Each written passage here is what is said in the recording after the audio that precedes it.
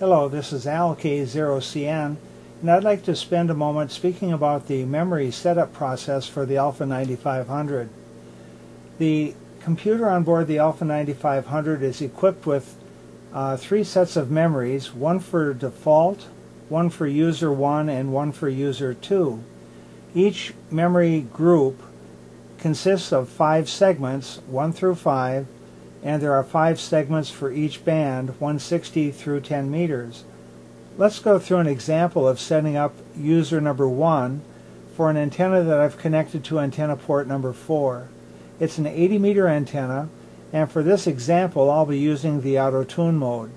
All the bands on the amplifier are divided up into 5 segments. For 80 meters, the segments are 3.5 to 3.6, 3.6 to 3.7, and so on. They're 100 kcs wide. The midpoint of the first segment then would be 3.55 megahertz, the next would be 3.65, and so on. I'll tune my exciter to the midpoint of that first segment, which is 3.55 megahertz, and apply RF to the amplifier and optimize the load.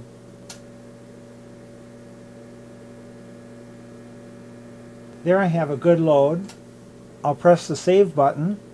When the light flashes once, it indicates the information has been written into the memory location for the tune, for the load, and the frequency information. That information will stay in that memory location until I choose to write over the top of it. Next, I would proceed to segment number 2. I would tune my exciter to 3.65 megahertz and repeat the same exact process. When I've reached optimum load, I would then press the save button, writing the information into memory.